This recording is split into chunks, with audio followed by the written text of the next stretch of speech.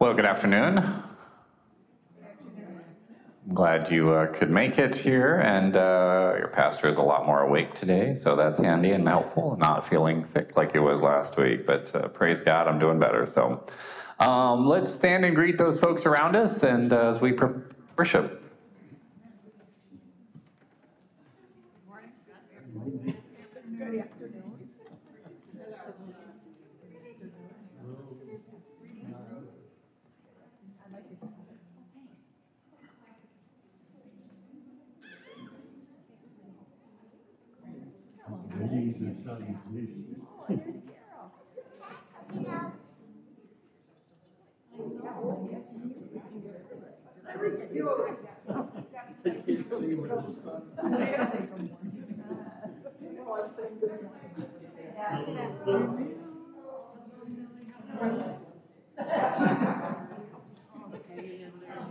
We'd all be standing up when you walk in. Hi there. Good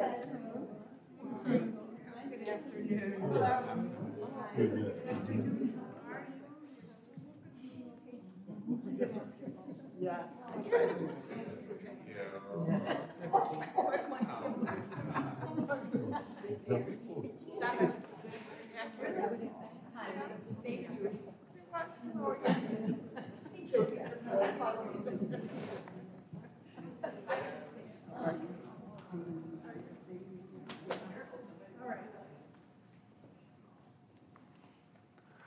Let's stand as we have begin with our opening versicles printed in our bulletin. This is the day which the Lord has made. From the rising of the sun to its setting. Out of Zion, the perfection of beauty, God shines forth. Prepare the way of the Lord. Shower, O heavens, from above, and let the skies rain down righteousness. Let the earth open, that salvation may sprout forth. From the rising of the sun to its setting. The name of the Lord is to be praised. Glory be to the Father, and to the Son, and to the Holy Spirit, as it was in the beginning, is now, and will be forever. Amen. Please be seated for our first hymn.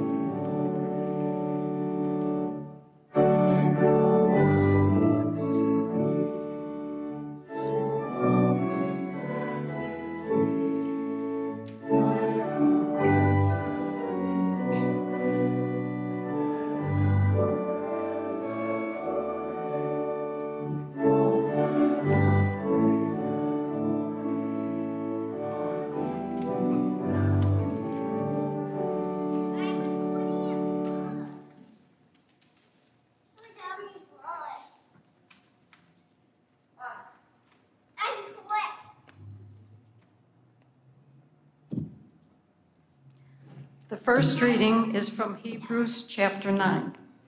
He entered once for all into the holy places, not by means of the blood of goats and calves, but by means of his own blood, thus securing an eternal redemption.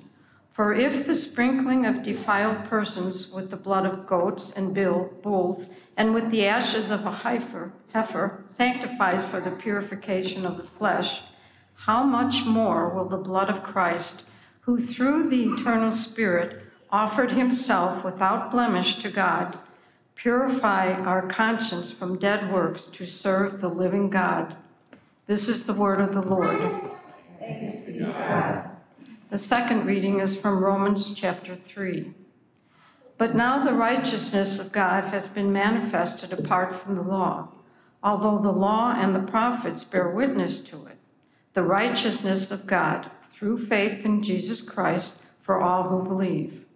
For there is no distinction, for all have sinned and fall short of the glory of God, and are justified by his grace as a gift, through the redemption that is in Christ Jesus, whom God put forward as a propitiation by his blood to be received by faith.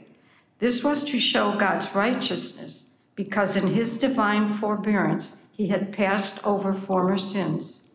It was to show his righteousness at the present time, so that he might be just and the justifier of the one who has faith in Jesus.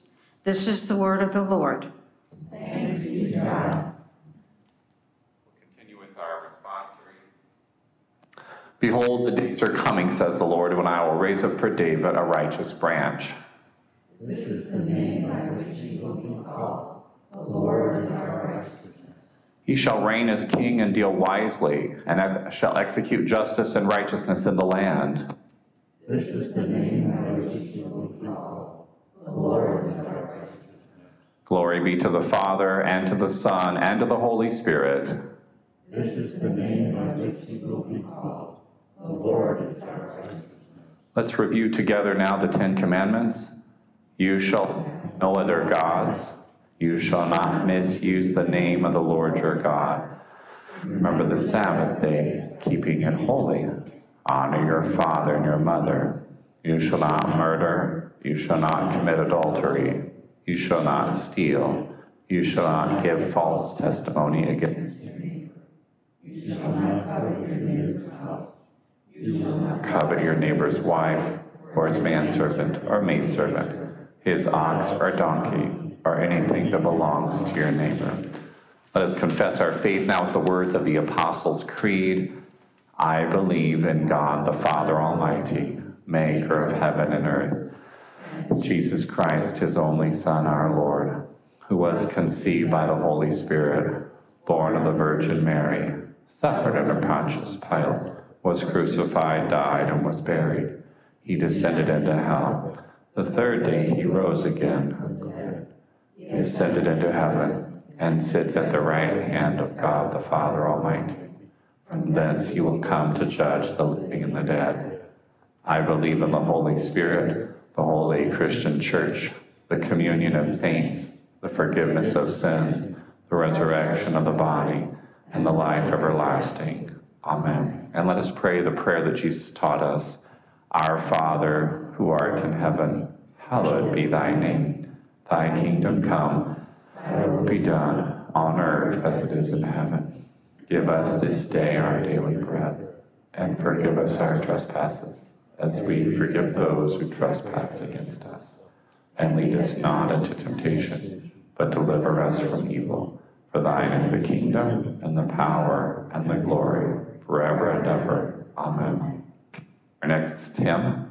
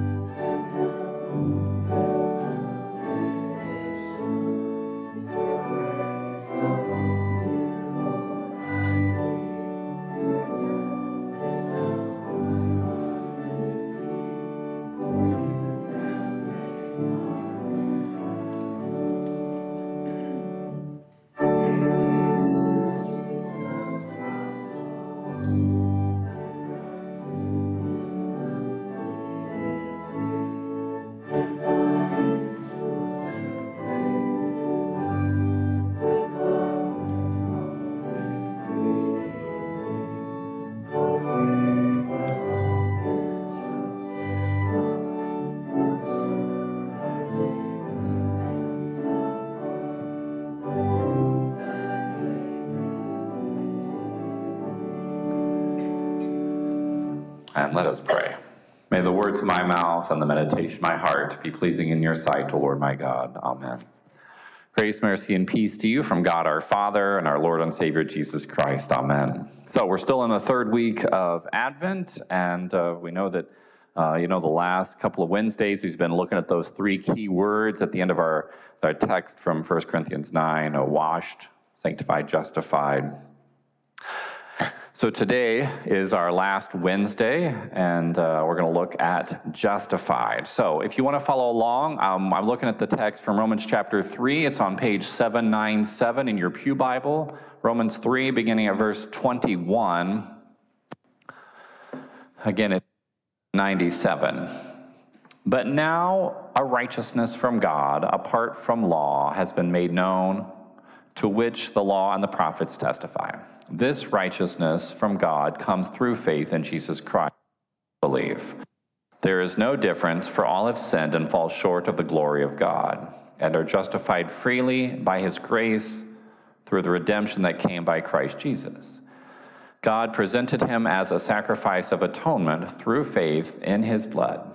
He did this to demonstrate his justice, because in his forbearance he had left the sins committed beforehand unpunished. He did it to demonstrate his justice at the present time, so as to be just and the one who justifies those who have faith in Jesus. Now, we talked about this some weeks back, about justified is just as if I had not sinned. And I think that's this key part. I mean, that's kind of a key summary of even from our text here. So, of course, this isn't the only one we're going to look at, but one of the key ones from this text right off the bat is here in verse 22. It says at the end of 22, there's no difference, for all have sinned and fall short of the glory of God, and are justified freely by his grace through the redemption that came by Christ Jesus. So that's kind of one right there. To me, that's like a good summary of the gospel. I mean, of the law and gospel right there, okay? Because every single person, beginning of time until now and until Christ returns, every single person born into sin, and in sin did our mothers conceive us, we know that is a fact, okay? No matter what some people might say, there's not a waiting room, there's not like a bus station terminal, there's no in-between place that you just can go hang out for all eternity, okay? I mean, that might be joyful, but there are two places, okay? And it's either in the presence of God or in the absence of God. So that's the two places, all right? And of course, some people don't like to know that, but you know what?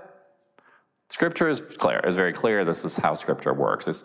My job here is not to make Scripture say something else. Okay, that's just twisting Scripture, and that's where heresy and all sorts of fortunate things come around. But Paul here is quoting from Psalm 14 and 53. There is no one righteous, not even one. There is no one who understands. There's no one who seeks God. All have turned away. They have together become worthless. There is no one who does good, not even one. Not even Mother Teresa. Not even the sweet old lady in the pew next to you. Not any kind neighbor. Okay? Because I remember saying this before, this is a good example in our church, in any church, not just Emmanuel. Okay? That sweet old lady is sweet and kind until you sit in her pew, okay? And then you're going to see the ugliness of sin just pop right out, unfortunately. So, but, okay, all have sinned. But what's wonderful, then, so that's the law, the first part of verse 23, 22 and 23, for all have sinned and fall short of the glory of God. And then the next part, which is the gospel, which is the glorious part, all are justified freely by God's grace through the redemption that came by Christ Jesus. Okay. So to me, this is the wonderful summary of the scriptures. If you ever, just want to know kind of what the short and sweet, pull this one out right here, okay? Romans 3, 22 and 23 and 24. Pull those out. That's it, okay? Because it's summarized very clearly. We know the law. Its job is to show us our sin. That's it, all right? The gospel shows us. The law also shows us what God is going to do, Okay? The gospel also then shows us God's action and his work in our lives, and they go together. Okay? I remember years ago having this discussion with someone. Unfortunately, he grew up in fortunately, he grew up in a Christian church, and I don't remember which one it was. Might have been slightly Baptist, whatever. But I say unfortunate because then he married someone who was Mormon, and they became Mormon. So that, and then he had this whole different unfortunate idea about Scripture. And I remember thinking, but you grew up and you were taught in your church the truth of God's word. And then he married this lady who was Mormon, and then he became Mormon. And then he was convinced everything that he had learned was wrong. And I thought, well, okay, you can believe that, but the Scriptures are still the same.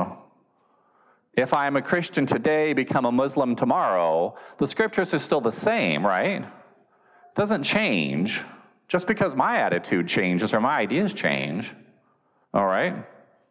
Anyway, so all have sinned, fallen short of the glory of God, and all are justified freely, just as if we had not sinned, freely by God's grace through Jesus Christ's redemption, through the redemption that comes through Christ Jesus, through Jesus' substitution on that cross so that you and I don't have to be on that cross. God presented Christ as a sacrifice of atonement through the shedding of blood to be received by faith.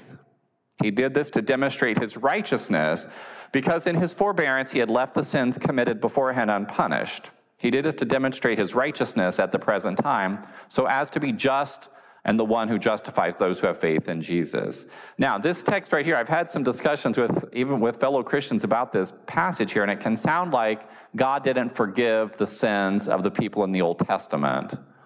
And that's not at all true, okay? We've talked about the forgiveness of sins that was received by faith through God's grace in the sacrificial system of Leviticus. Woohoo! Thanks. That makes me happy, really, it does. I want to be that church where, the oddball church, like they get excited about Leviticus, because why not, okay? We Lutherans have a lot of weirdness about us, so let's just add that one to our little, okay? So we learned how God's grace is present in the sacrificial system, okay? But Paul here is reminding the Christians at Rome that that system was not perfect, which we know. The sacrificial system was not perfect, okay? But that God, in his infinite wisdom and knowledge, he knows how this is, okay? Okay?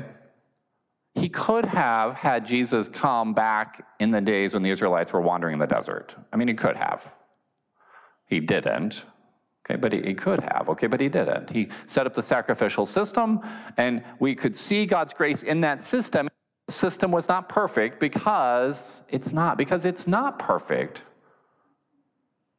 I always think of it wasn't perfect because God has created us. And we have all been born into sin, and we all live in a sin-filled world. And God created a system that was for us. Okay? That sacrificial system was for us. Okay? It's not for God, because God doesn't need it. He doesn't need for me to shed the blood of a goat or a ram or a lamb or anything. All right? So it's not perfect because it's not Christ. All right?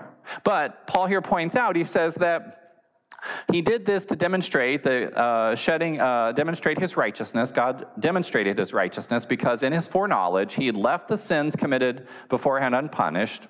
He did it to demonstrate his righteousness at the present time so as to be just and the one who justifies those who have faith in Jesus. Because the only person that could fulfill God's law completely was Christ. It was not the blood of goats or rams or doves or pigeons or grain. They're just animals. They're just grain that we use, that we have, right? I mean, it's not going to fulfill it because it's not perfect. But Christ is, okay? So God forgives the sins of all people of all time through Christ. Okay, he did not ignore sin. This one kind of commentary here that was saying, the sins that were committed all throughout the history of the Old Testament since the beginning of time, God simply delayed the punishment, the final punishment, until Christ paid for every one of those sins with his own horrible suffering, awful death, and victorious resurrection from the dead.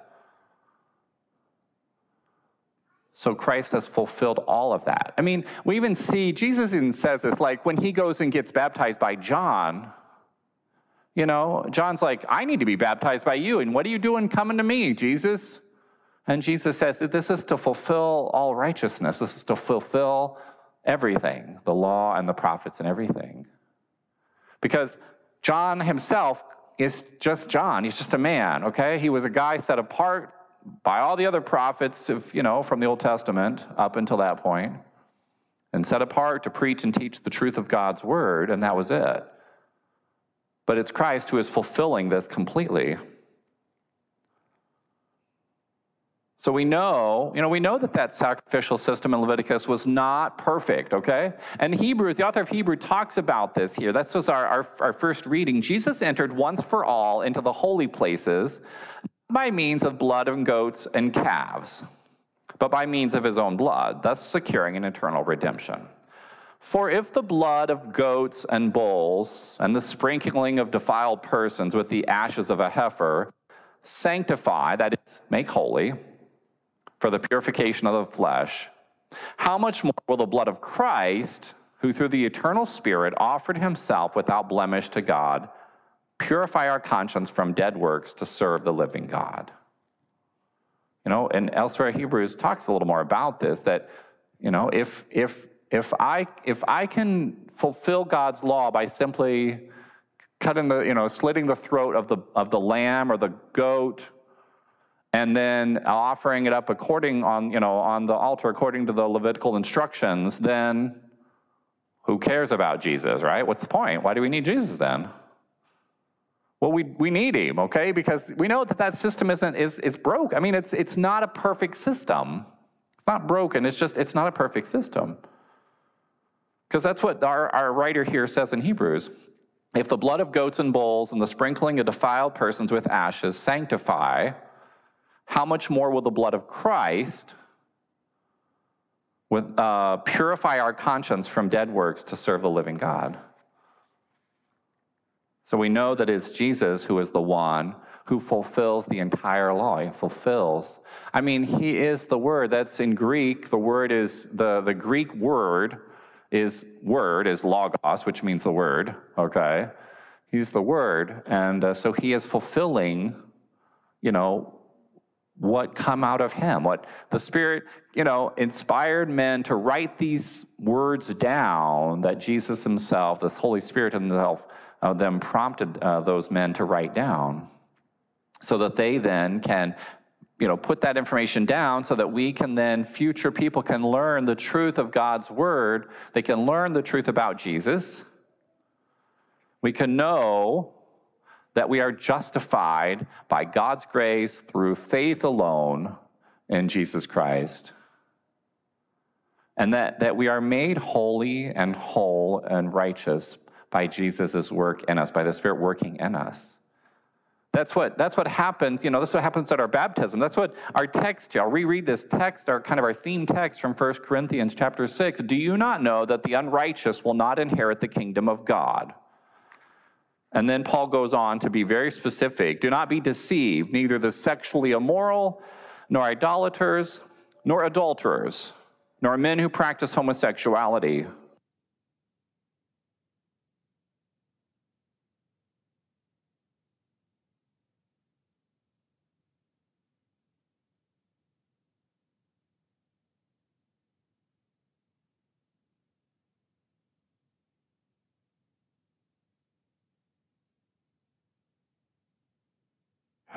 washed in the waters of baptism.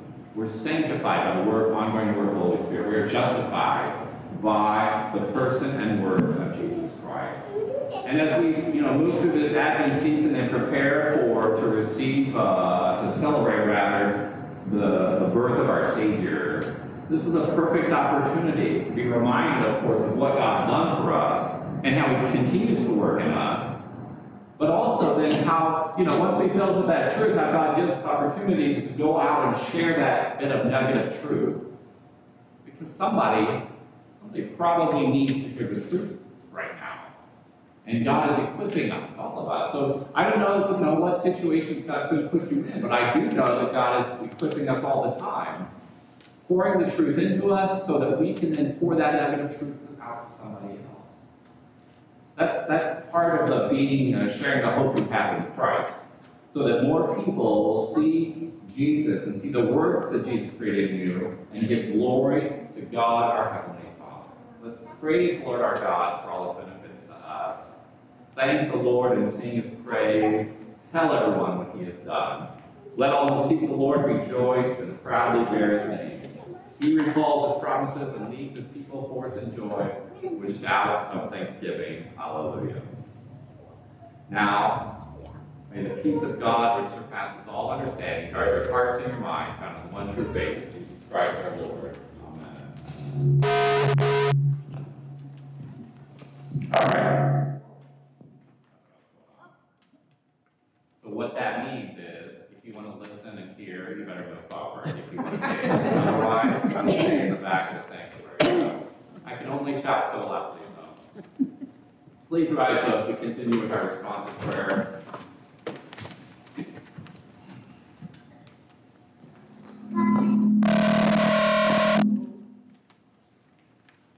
In peace, let us praise the Lord. Lord, have mercy. For the gift of divine peace and of pardon with all our heart and with all our mind, let us praise the Lord.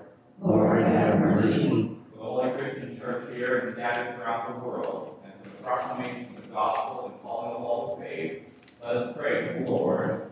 Lord, have mercy. For this nation, for our cities and communities, for the common welfare of us all, let us pray to the Lord.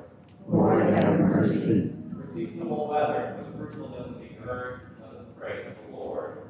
Lord, have mercy. For those who labor, for those whose work is difficult or dangerous, and for all who travel, let us pray to the Lord. Lord, have mercy. For all those in need, for the hungry and homeless, for the widowed and orphan, and for all those in prison, let us pray to the Lord. Lord, have mercy. For the sick and the dying, and for all those who care for them, let us pray to the Lord. Lord, have mercy. Finally, for these and all our needs of body and soul, let us pray to the Lord. Lord, have mercy. Christ, have mercy. Lord, have mercy. Blessed Lord, you have caused all Holy Scripture to be written for our learning. Grant that we may so hear them, read, mark, learn, and take them apart, that by the patience and comfort of your holy word, we may embrace and hold fast the blessed hope of everlasting life. Through Jesus Christ, our Son, our Lord, who lives and reigns through the Holy Spirit, one God, now and forever. Amen. And let us pray with repeating prayer together. I Thank you, my Heavenly Father, through Jesus Christ, your Son, that you have kept me this day, and I pray that you would forgive me all my sins that I have done wrong, and graciously keep me this night. For into your hands I commend myself, my body and soul, and all things. Let your holy angel be with me, that the evil follow me now. Amen. Let us bless the Lord. Thanks be to God. And Almighty merciful Lord, the Father, the Son, and the Holy Spirit, bless and preserve you. Amen. Please be seated for our closing hymn.